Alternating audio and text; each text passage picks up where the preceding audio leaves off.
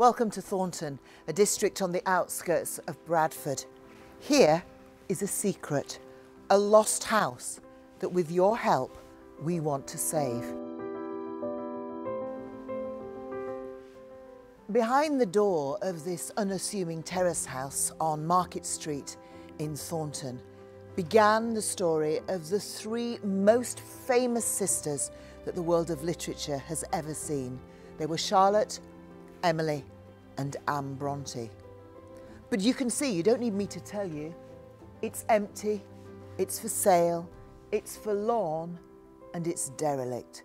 So we need your help to put together the final piece of the jigsaw of the Bronte story.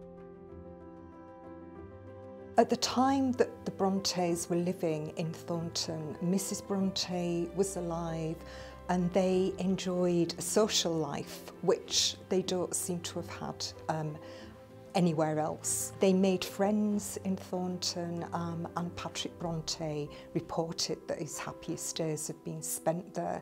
The whole family were together. Haworth was kind of tinged with tragedy. Thornton, they were a happy family all together.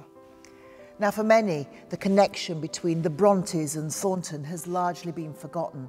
But you know, the people of this community never forgot their vicar and his three famous daughters. So much so that less than 50 years after Patrick's death, they raised hundreds of pounds to build this magnificent Bronte memorial organ.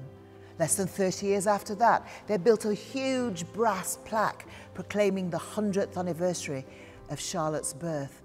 And only 10 years ago, a new permanent exhibition with Bronte artefacts opened in this church.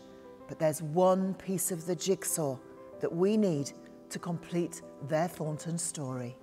It's such an important place for the Bronte story, for feminist story, for literature, for the arts in general. And do you think the community will support us in our endeavours? I think so, yeah. You've got to do. Well, I'm part of the community and I support you. Steve, let me ask you, is this now on the map, Thornton, as it should be? No, it's not. And I think we have an opportunity now to put it firmly on the map. This place is, Bronte enthusiasts know about this place, but the whole of the Bronte people do not know that this is the birthplace of the Brontes. And my passion for this place has to be to tie it as part of the Bronte way. The next step was the Bronte house. And if I get that, this is a one-day destination for anybody, any Bronte fan. So here's how you can help us achieve our dream and secure this building for the future of Bradford, for the future of young people in Yorkshire, and indeed for Bronte enthusiasts the world over.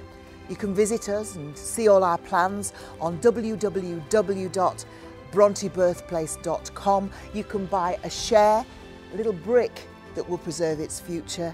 You can give us a donation, you can hold events. But what we have to do is make sure that never again does this building look sad, forlorn and unloved. Because behind these doors began the greatest story that literature has ever known. Thank you.